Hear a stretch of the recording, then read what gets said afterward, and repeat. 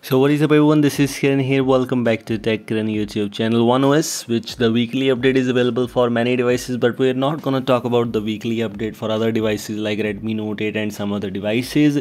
We're gonna talk about the stable update for Redmi Note 9s, Redmi Note 9 Pro and Poco X3. In my case, I tried it on my Poco X3 and Redmi Note 9 Pro, both of the devices. From Poco X3 I'm making this video while I was using this build on my device. Things are almost same. I thought I should share with you my opinions about this one. It will show you MIUI 12.21.6.3, which is actually not.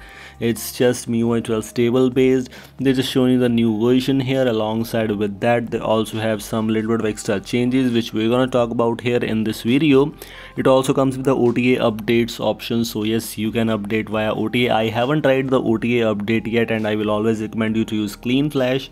But yes, if you always update and if you know how to update and everything else, you can give it a try. I'm not sure, so that's why I'm not recommending you. We also have this, that we have Android version 11 in Redmi Note 9s and Redmi Note 9 Pro, which means if you're using Cortana, so you will get Android 11. But if you using Poco X3, you will get Android and it's not Android 11. This is the only change, but everything else is just same. For example, we have the about One OS information, donate. You can donate them if you want to. If you like the ROM, you can, but it's up to you. I'm not recommending you.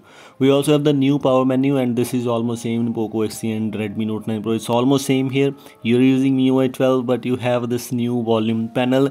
By default, sometimes when I saw that it was four side volume panel where we got notification, ringtone and maybe two more, but here we only have these three, so it's just normal. But this is a new one. This is updated one which we have right now on our device.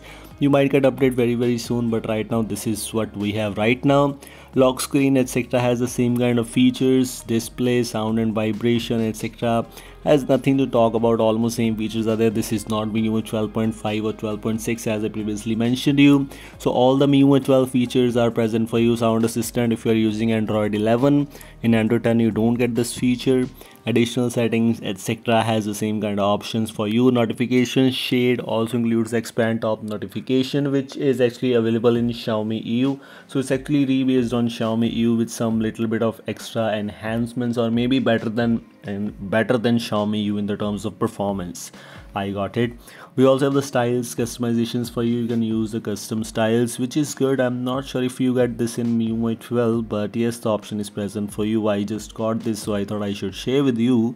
Everything else is same. Home screen, wallpapers, themes. Even in, if you go to the wallpaper section, you also have some super wallpapers pre-installed, which shouldn't be there, but yes, these are present. If you're looking to install super wallpapers, these are available pre-installed for you.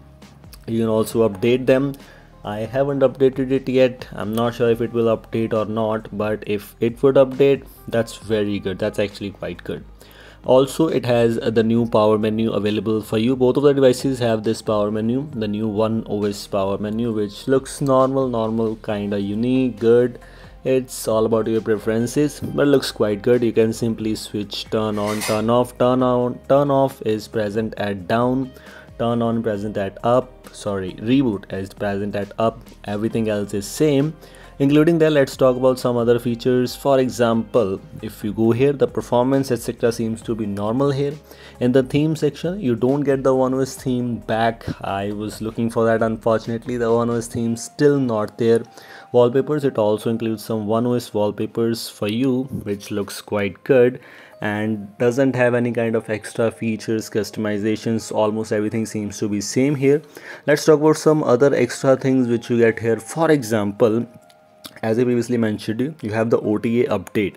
So if you want to update, you simply need to open the updater app and you will find there. And also in the control center, you don't have that swipe option between swipe notifications and control center, because that's only available in MIUI 12.5 Android 11.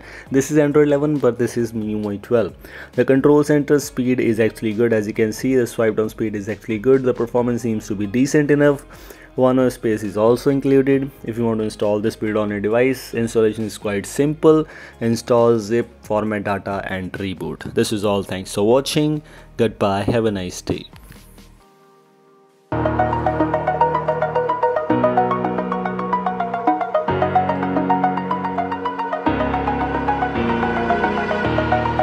over the edge. Feel like I'm floating through the air.